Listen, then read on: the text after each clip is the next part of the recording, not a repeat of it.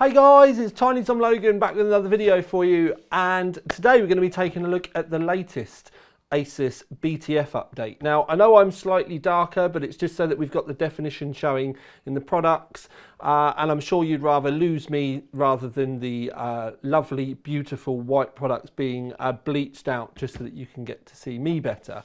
Now, one of the problems with BTF before, although the Asus BTF sort of design is better aesthetically than the other brands because there are no visible GPU connectors at all.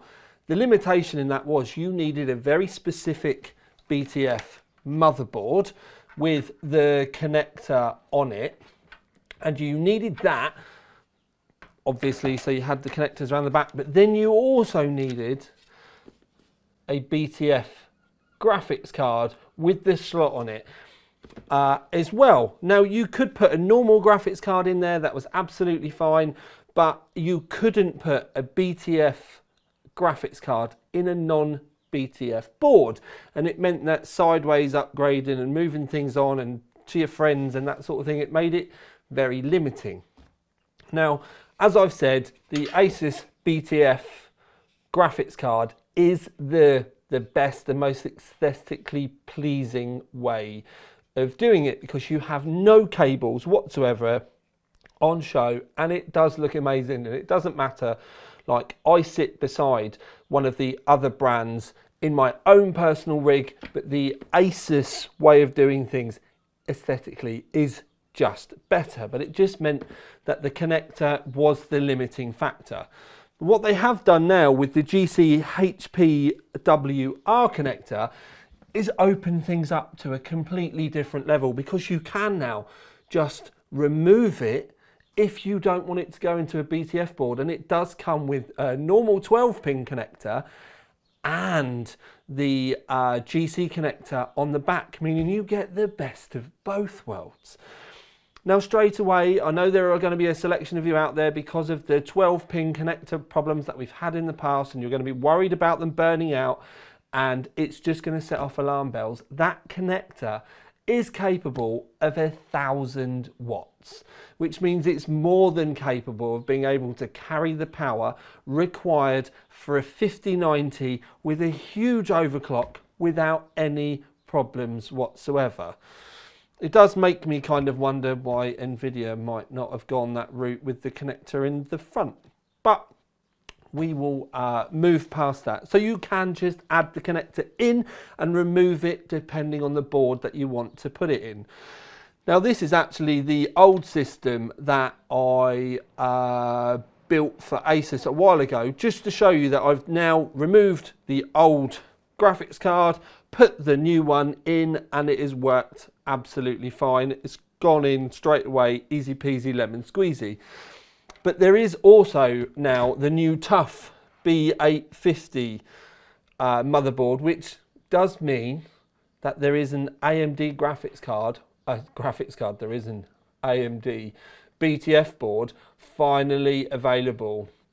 You obviously get all the connectors around the back as normal. You get the white BTF goodness, AMD socket. It's going to keep everyone happy because, let's face facts, if we're building a new custom rig right now, we are more than likely going to be using a AMD processor rather than one of the Intel 200 series. Obviously, there are going to be those of you out there with one, but custom builders at the moment, predominantly in large waves, are just moving to AMD based on the socket, the CPU performance. It was just a night and day reason why, and Asus needed to catch up, and they've finally done it.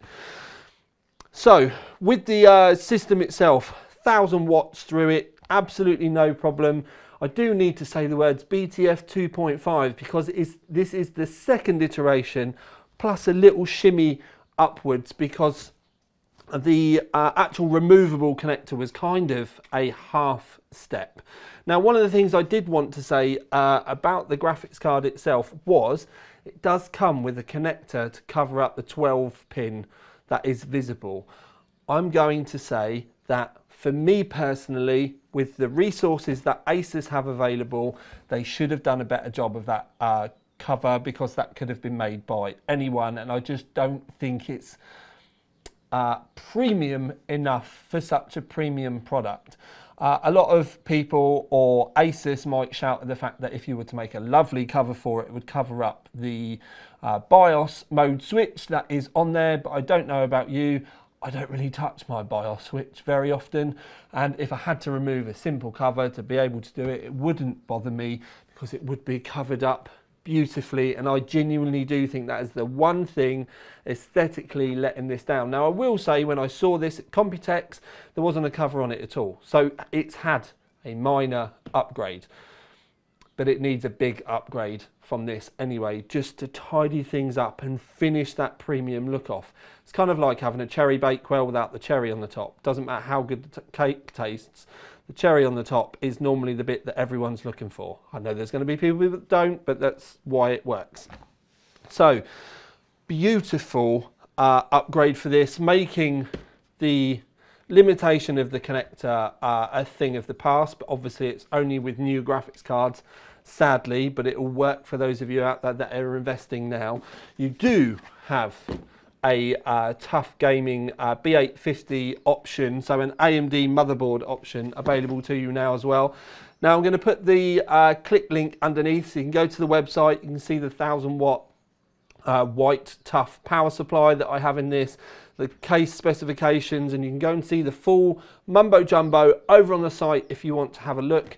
And you can also head over to the Tiny Tom Logan Facebook or the Tiny Tom Logan Instagram if you'd like to see some more up close stuff of the actual rig itself, but it wasn't built specifically for this.